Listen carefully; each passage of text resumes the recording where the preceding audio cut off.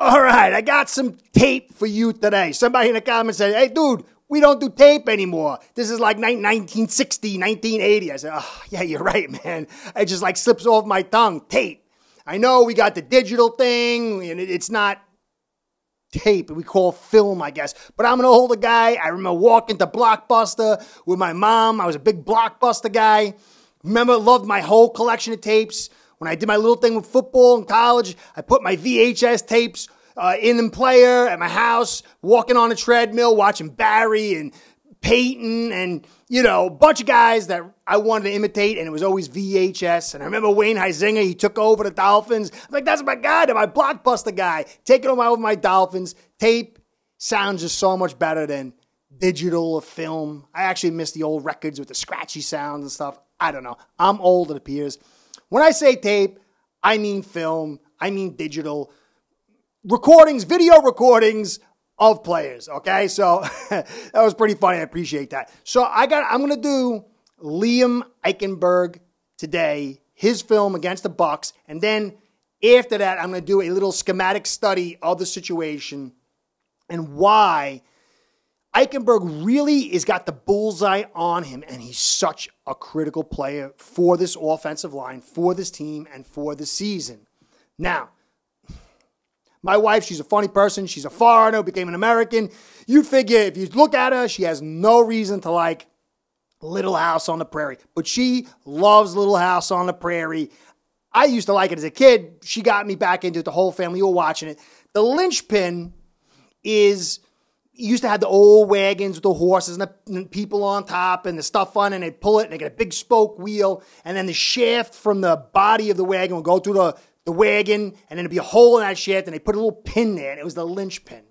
And if that linchpin broke, it didn't matter how awesome the wheel was, it didn't matter how awesome the wagon was or how awesome the people were in there, the wheel was coming off, and you will be in what we call, in technical terms, up the river without a paddle. And his little pin, while not the most valuable or important per se, it was the critical piece to make everything go.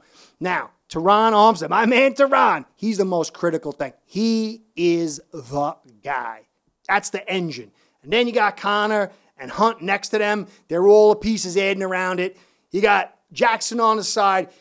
He's at the tail end of it, and I'll explain that through the schematic level. But the reality is Eichenberg at that left guard position becomes the linchpin. So, I'm going to go back to those chapters. We'll have 2 chapters today. We're going to have the little film study I got over here, and then after that, it's going to be a little schematic study. I would like to maybe expand on that, so viewers who might not understand, I'm sure plenty of you do, but if you don't, to understand all the complexities that are going on to it and why, somebody said some great comments in the last podcast, why week 1 is a critical stage of evaluation for so many things, specifically this offensive line. Before I do that, I want to give my shout out. You know what I do here? I want to give my shout out to you guys. It really means a ton. All the views, the likes, the subscribes, especially the comments. I had some great comments, and I always have great comments, but I had some really good comments from the last podcast that I'm actually going to expand into a podcast on its own because they were interesting, good fodder. So I thank you. You guys are the fuel that makes this channel go. And my sponsors, Ace Bread, I want to give them a shout out too because they're like the fuel additive. The two of you keeps Curtis in the game of watching football and studying tape for a living, and I'm very, very grateful. Ace Per Head's betting software is the premier white label platform for bookies to manage their players and grow their sportsbook operation. Click the link in the description below to get set up in minutes. Ask for the Curtis promo and get a special introductory discount. I was going to put Dieter and Eichenberg together, but honestly, if you haven't seen me in the past, you know how I feel about Dieter. It's not really relevant because he's the emergency of the emergency ripcord, and if he's in, it don't matter. So I wanted to give Eichenberg his time. Now, the film that I got right here is not to say he's great, he sucks, or whatever. It's, as I say, evaluations are based over time. He's in a new system. He's in a new position. And we have to give it some time. To me, by week 1, we're going to have a full taste of what he has to offer as far as his floor. He'll develop over the season. All these guys, Jackson and Robert Jones if he comes in, and Eichenberg, they're going to develop over the season. How much, we don't know. But we need to know the floor. So this tape that I have right now is based on his first action. He's going to get a lot more action this week against the Raiders, and that's going to be far more valuable than what we saw here. But still, we have to take what we saw with a grain of salt, but we have to actually add it to our quiver of evaluation to see what we got here. So let's take a look at the tape or film, however you want to slice it, to see what we see. All right, this is a screenplay, and you'll get to see something here. Eichenberg, he kind of comes out, but he gets a little confused as what his assignment is. He looks backside to see the play going to the opposite end and kind of misses that his screenplay to his side, and he doesn't get involved in the blocks. And so, yeah, it's a bad look, but it also has a good side to it. It shows that he hasn't really dialed in and nailed this playbook and his assignments to the level he needs to. And so, with that growth of him understanding the playbook, there's still room for him to grow in his confidence and hopefully in how he performs and executes his assignments. Now, there's a pass rush here, and you can see there's an inside attack and twist by the defense, and Eichenberg helps Tehran but gets caught up, and there's some pressure and a little hit on the quarterback. But when we take a second look at it again, you'll see there is a tendency here. And what happens is the inside attack comes, and Eichenberg, he gets his knees straight and his feet too sprawled too far apart, and he gets locked into place, and he can't rebound quick enough to pick up the stunt, the twist behind him. And this is something I've seen from him before. Hopefully that he'll get this fixed, but this is a tendency. Now in this one, it's a run block, and this is another tendency that we have seen from Eichenberg that must get cleared up. And you see inside here, he gets the attack by the 225-pound linebacker and just gets lit up like a Christmas tree and driven into the running back. And this is something that cannot happen. This cannot happen.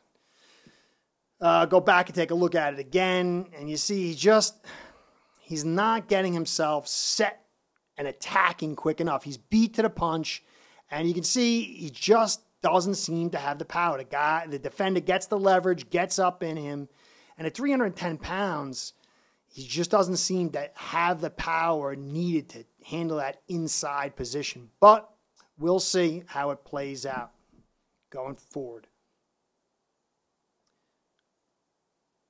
Now on this one, it's another pass block, and his footwork here is pretty good. And you can see he bounces off, he maintains his composure, but then again you see the locked knee again. This is a tendency, it's a bad tendency because you lose your agility, and it's because you're overcompensating, and you can't allow that to happen because it's going to inhibit your ability to block effectively. Here's another pass block, and this is decent, but you can see again, you see the leg getting locked up a little bit, and then you see this wide sprawl lock. This means he's getting dominated, and he's trying to do everything he can to compensate.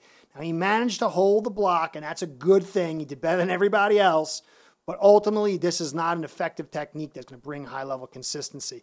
Again, here, he gets blown up inside, just devastated, and knocked on the ground by power. This is a bigger player, so, it's a lot, doesn't look as bad as when you got a 225 guy doing it, but that's not what you want to see. Kind of got leveled there. You can see Liam struggles with power, and we don't know exactly why. You can see that he has a tendency to sprawl his feet out too far, lock his knees, and he's still in the process of getting a feel for this offense with the one play where he kind of got confused. But there were some good things in there that you could see. At times, his footwork was together, his hand placement was together. He was able to really maintain control. And these are signs that it could develop into a much better situation. But there are other aspects that we saw that I just mentioned that kind of leaves us a little bit nervous. Now, he knows everything. People, well, don't the coaches teach these guys? Every coach, even if you didn't like last year's coach, they're pretty much teaching the same things that these coaches are. Very few coaches are truly exceptional. You know, Skarnecki with the Patriots is one of these guys that was like super, super duper. These guys are being taught. They've been taught it from high school and college. It's remembering to do it in the heat and being consistent at it. These guys are all doing the right things a lot of the time. But that space between doing right and wrong, the smaller it gets, the more consistent you are doing the right things is the difference. Teron Armstead, my man, he makes mistakes too. It's just the space between those mistakes is farther and farther apart. So Eichenberg understands. Can he apply it? Can he create the right structure in his body, in his brain, in order to facilitate the things he knows what to do? We're going to have to see. This is going to be the key. So now I want to get into the schematic aspects of it. This is why I see Eichenberg as being critical. You can see this image here, and you see if Connor has to slide to his right to help out Hunt, who's got to help out Jackson, you're going to get pretty good protection, and you're going to be able to handle those two guys if you see a four-man rush. Those orange dots are the defenders, and you get normally a four-man rush against five blockers. Now, the problem is, first, Teron Armstead is going to have his guy like 99% of the time. And so if you have to help out Jackson, your right's going to be pretty much solidified against two guys. Your left is going to be solidified against one guy, but then Eichenberg is going to have to maintain his blocking alone levels at a high clip to keep this little schematic working. Now, there's a whole mess of intangibles and extras that could change the way this thing plays out. So, let's look at it conversely. All right? So, because the center, he's going to, unless there's five guys, he's going left or right. So, if Eichenberg isn't able to handle himself, now you could see this. You got Teron, Eichenberg, and Connor to the left, and they're going to take care of their two guys. And it's going to actually end up being over blocking because you have 3 on 2, and Teron's already got 1. But then on the other side, you've got Hunt and Jackson 1-on-1. And they're going to be able to do their business sometimes for sure. But what's the consistency level? What's the consistency level? Now, you could see this and go, oh, that's pretty basic. Right. But if Eichenberg can handle himself, at least this is going to bring some level of stability for the offensive calling. Problem is on the flip side, because it's a yin and yang, the defensive coordinators are going to know, hey, Connor's always going right. And that's how you work on your stunts. And if you go back to the film, you saw how Eichenberg, he took the inside step, locked his leg because he just had to use that extra leverage to get that power, and he got caught off guard. And then the stunt came behind him, the twist. And the Patriots are a team that loves to do this, and Belichick is going to see the weaknesses and expose them. Okay? Now, if the right side, they can occasionally handle on their own, and Connor is going left and right, there's no, the defensive coordinator follows tendencies. If there's an unknown level of tendencies, this is going to support us, and it's going to hinder their effort. So there's a lot of tangibles that go into this. But the very basic, because they can bring 5, they can bring 6, they can bring a guy and look like he's bringing in drop and bring a guy from another area. There's so many different variables. But a base look of 4 rushes against 5 guys, Connor at this stage is going right, and Eichenberg is going to have to handle his job at a very high clip. Will he? this is going to probably be one of the biggest keys for the season, because if he does, with Waddle and Hill and Gesicki, and they got 4, and you can have that blocking, and you got time to throw the football, our guys are getting open. So anyway, hope you enjoyed this little study. If you want me to go into a bigger schematical understanding of it, we could do that too. Maybe we'll wait till after this week to see what we got. But this is what it's all about, folks, the offensive line. And don't write a check to say these guys are going to develop or they're not going to develop. We have to wait and see. Things change with the addition of Connor and Teron and McDaniel calling plays to cover things up and to attack. Of course, it goes the other way as well. So let's wait and see. This is the first batch of information. We got next week and a little bit maybe week 3, but that week 1 is the big week. This is Curtis saying thanks for staying to the end. Please like, comment, and subscribe. Comments mean the most. Thanks for staying. Curtis saying catch you next time, and go Phins. Start building your own online sportsbook today by getting signed up with aceperhead.com service that'll allow you to book action on sports from all around the world.